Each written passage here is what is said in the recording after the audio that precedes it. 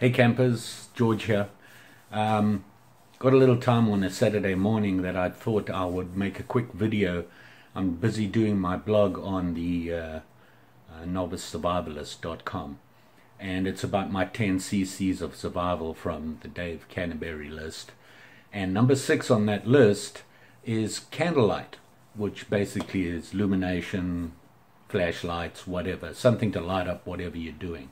I wanted to do this video because I wanted to show the people what I use. And the reason I use these, I just want to make this clear, is that I camp a lot. And part of the camping I do is kayak camping. A lot of you have seen my videos of me paddling around in the middle of nowhere, setting up a camp and camping there. The problem with that is space. I have limited space on what I can take with me. Everything I take has to be reasonably small, light, and compact. If it's not, it don't come with. Just like 90% in the world out there, I'm on a budget.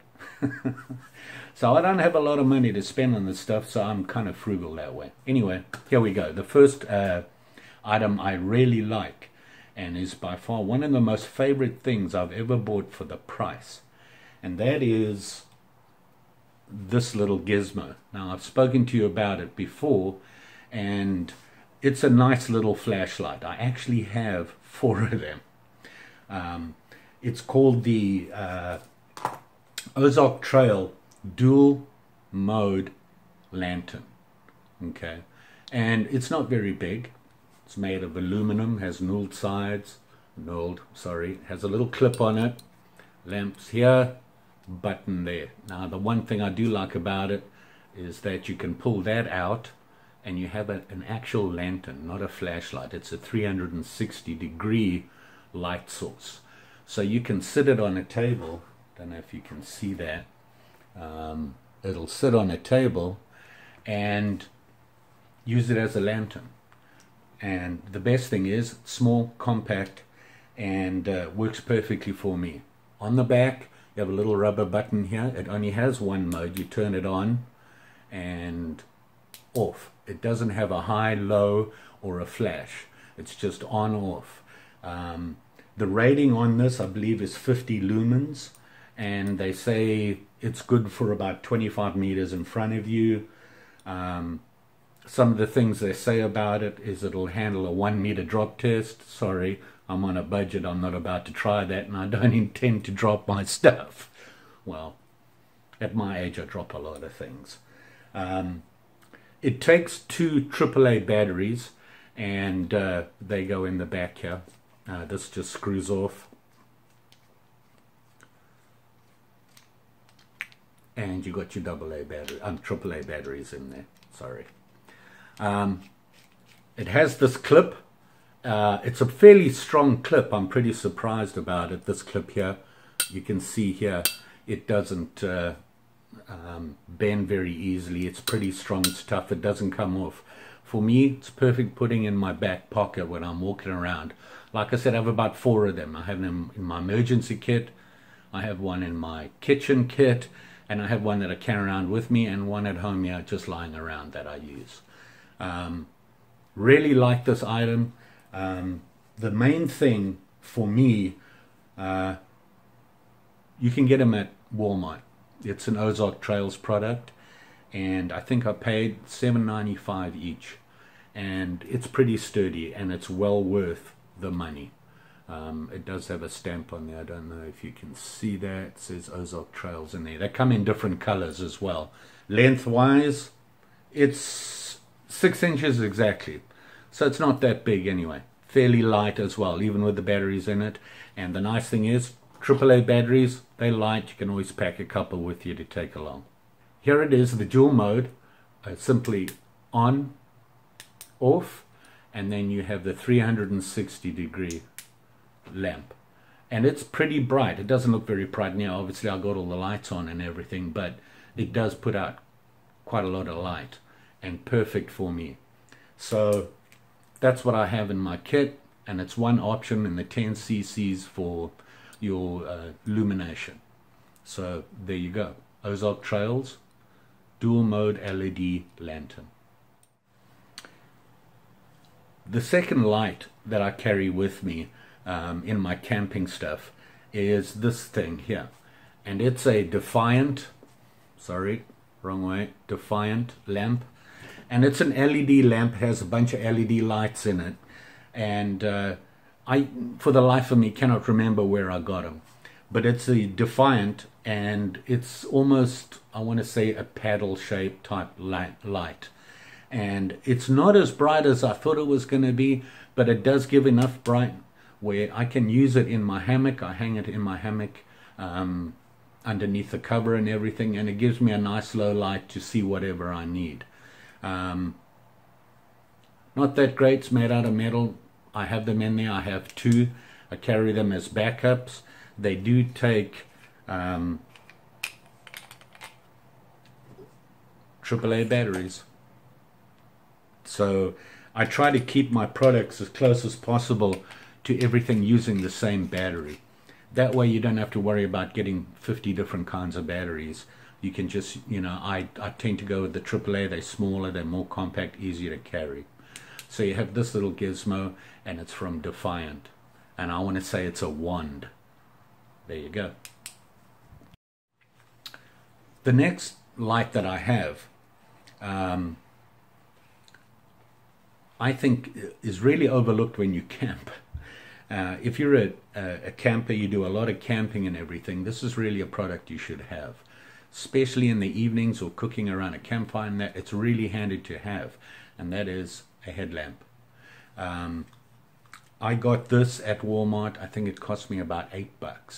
And it's an Energizer headlamp, and it has two modes on it. The switches on the top here, and you have that one and that one, high, low. That's it. It doesn't have any flashing on anything on it, and it has a pretty good headband, adjustable headband. It does allow you to, on the headband here, you can adjust how you want the headlamp to sit, so you can pop it in and out. Fairly inexpensive, and it's not going to break the bank if you get it, and it works fine for me. There was a ton of choices. I just chose this one, no particular reason, but it turned out to be a pretty good one. The big thing about a headlamp is that it offers you a hands-free option. A lot of the times when you're cooking or doing a task at night where you need the light, you can put your head on, both your hands are free. That's the only problem with a pen light or anything else. You're having to hold whatever on one hand and work one-handed. This frees you up, so keep that in mind. And remember, try and keep all your batteries in the same mode. I use AAA, and I try to stay with that. I'm not a big fan of the C's or the double D's and that. I try to avoid them. They're heavy, big. Typically the product's going to be big, so that whole hammock camping thing. There you go. Headlamps. Another item you should be looking at.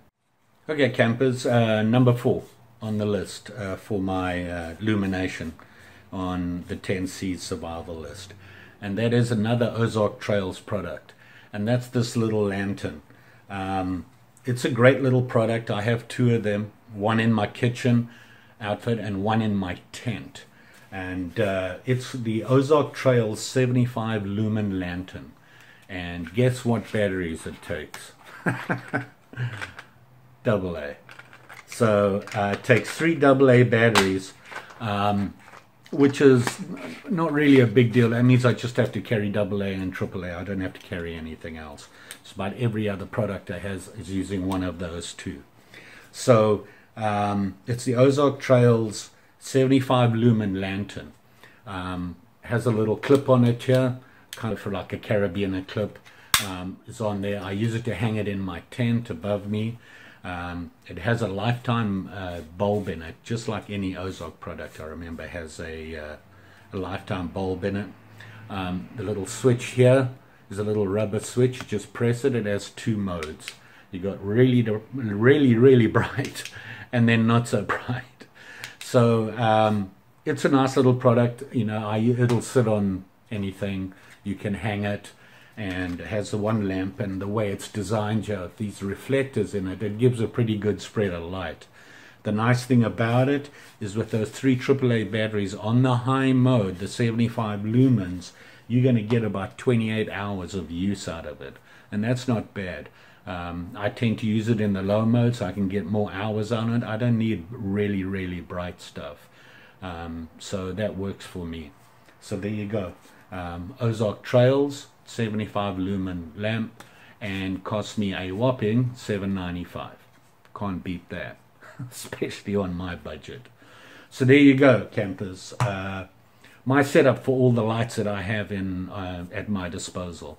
Not all of those are in my emergency kit for the novel survivalist, but I tend to buy products that are like, I'll buy extras and I spread them out amongst my camping stuff. And I have two ways of camping: kayak and car camping.